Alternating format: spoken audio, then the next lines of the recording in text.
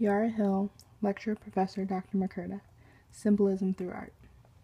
For hundreds of years, Africans and African Americans were held captive, not only physically, but also mentally and emotionally as well.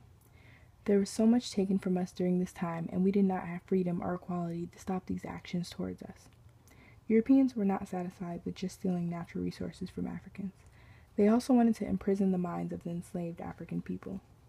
In order to combat the effects of such oppression, Renee Stout uses her artwork to bridge the gap between African and African American cultural tradition through the aspects of art such as symbolism.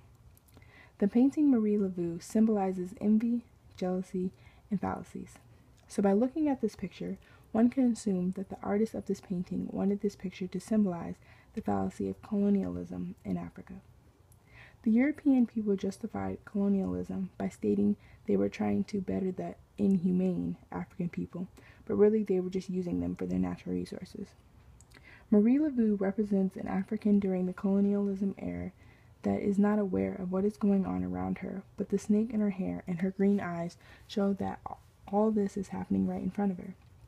As most Africans were during this era, she is unaware of what is going on, or she is aware, but because of her lack of freedom, she is unable to do anything about being colonized.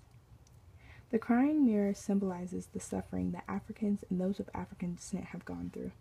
Taken from the motherland of Africa, taken from their families and loved ones, taken from hopes, dreams, and aspirations. There are so many reasons Africans could have wanted to break down, cry, and give up. Looking in a mirror and realizing that the life you are being forced to live is not fair and you should not have to experience the pain. I believe Stout's art wanted to symbolize the trials and tribulations of Africans. Pretty Poison at Passion Paradise symbolizes the colonization that Africans were forced into.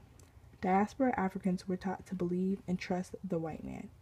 Looking at this picture, one could predict that the artist wanted us to think the woman in the picture did not want to be African American because of the color of the woman's hair in the portrait.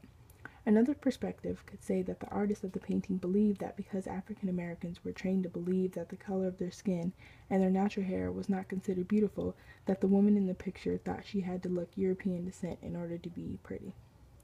One could assume from the eyes of a person of European descent that these pictures are well put together. Assumptions can also be made from a person of African descent that these pictures remind them of the countless number of years that they were captured from their motherland and forced to be something they were not. Not only were they captured and forced to be something they were not, but they were also captured mentally.